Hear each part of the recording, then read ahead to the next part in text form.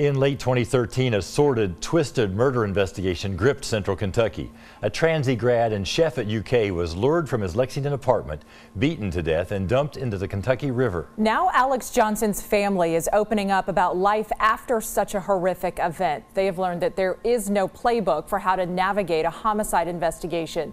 They've also learned a case doesn't always end with a conviction. 7 years later, this story still isn't over. And in a podcast out now called Taking Alex, I get into the story you haven't heard.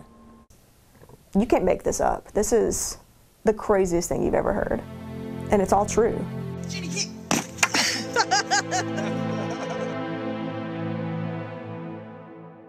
It's the kind of story Casey Johnson never imagined she'd be driving 2.5 hours from Bowling Green to tell me all over again. Only this time she brought with her details that you have never heard before. I mean, it was a nightmare. It was a complete nightmare. And I wouldn't wish it on anybody. His family says he disappeared without a trace, and police call the circumstances suspicious.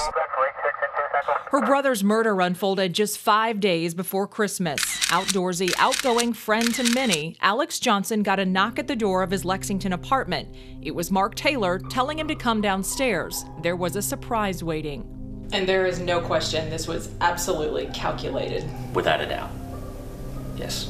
What happened after that depends on who you ask. At trial, prosecutors painted a crystal clear picture of a premeditated attack. Alex's good friend, Mark Taylor, and his taxi driver chauffeur, a 6'8", 425-pound felon nicknamed Tiny, borrowed a truck and got a barrel that would later serve as a makeshift coffin for Alex, who was viciously beaten by Taylor before taking his last breath. I didn't do what you say I did. Mark Taylor has told his story to reporters before. This time, Taylor asked me to look into points he's appealed to the Kentucky Supreme Court. But when I got to digging, his points only raised more questions. I did an open records request from the governor's office, and one of the things that they sent me back I was not expecting. Hold on, what? I have spent the past several months pulling old news stories and interviews and asking my own questions of the case's major players. You have done a lot of murder investigations in your years with the department. Where does this one stack up? It is probably the only case I've worked in 20 years where I haven't had the opportunity to sit down and interview the person I've gotten warrants for or arrested.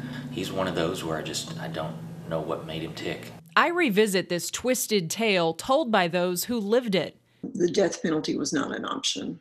Is that something that you wanted, if that had been on the table? Absolutely. I believe in the death penalty. And the one from across the ocean who married into it. Tell me what a prison wedding is like. Well, nothing like your wedding. 7 years later, this case is still just as hot as it was in 2013. Taylor's multiple appeals have been denied, but just last summer, the now 35-year-old found out he may have been just a slip of paper away from freedom. Amazing. Apparently, Bevan granted you a full pardon. Follow along as I walk you through it all, every twist, turn, and shocking detail that became the motivation for Taking Alex, a true crime podcast that takes a raw, emotional look into a high-profile case. She likes it just takes a while. And the hell it brought to a Kentucky family. Yeah, she's not ready for that yet. She's got to warm up to it. And you can find Taking Alex anywhere you listen to podcasts. I also have links to it on my social media pages. So, Kristen, there are a lot of true crime podcasts. What makes this one different? I listen to a lot of them, and I think a lot of them just rehash or revisit a case from beginning to end. And I think what this one does is it flips the script. You're hearing what happened through Alex Johnson's family's perspective, and like they said, how awful it was to wait for the trial to take place 2.5 years later, and then to go through the appeals process and an almost pardon by former Governor Bevan. So that's just a wound that cannot heal for the Johnson family. Well, I've listened to it. It's well done, and I recommend it. Thank you very much. Put a lot of time into it.